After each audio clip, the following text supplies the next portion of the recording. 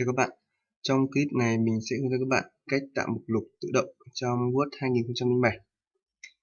Thì để tạo mục lục tự động thì đầu tiên các bạn sẽ phải chọn level cho từng tiêu đề. Ví dụ mình có một cái đoạn văn bản.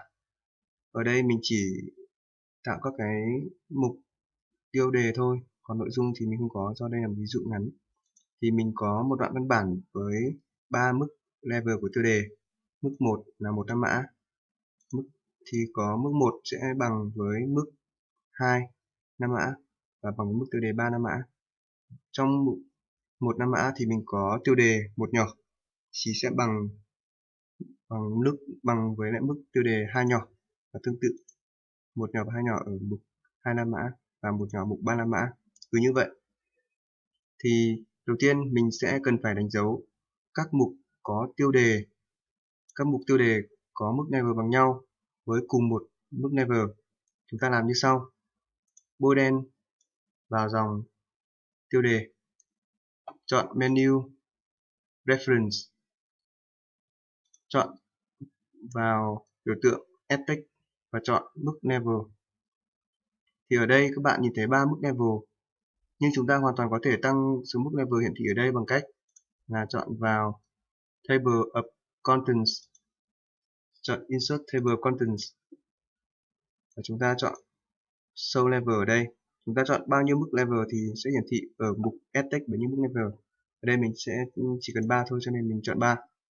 Chúng ta làm lại, bôi đen vào mục tiêu đề, click vào Add Text, chọn level. Ở đây là một level cao nhất, mình chọn level 1.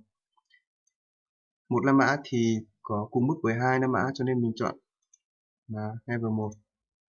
Tương tự cho 3 5 mã, level 1. Mục 1 nhỏ thì có mức level là ngay sau 1 5 mã là mức level 2.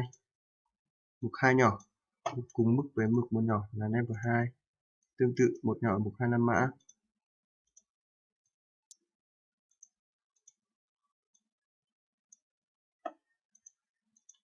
Mục A nhỏ trong 1 5 mã thì có mức level là level 3. Level 3.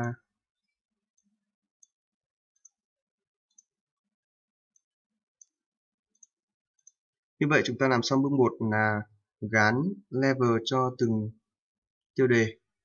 Tiếp theo chúng ta sẽ đặt con trò chuột ở vị trí mà chúng ta muốn insert, muốn tạo mục lục. Ở đây mình đặt vào mục trang đầu tiên. Mình sẽ đặt mục lục vào trang đầu tiên. Mình đặt con trỏ ở vị trí mình muốn chèn mục lục. Chọn menu Reference, chọn vào mục Table of Contents và chọn Insert Table of Contents. Chúng ta chỉ cần bấm OK là xong.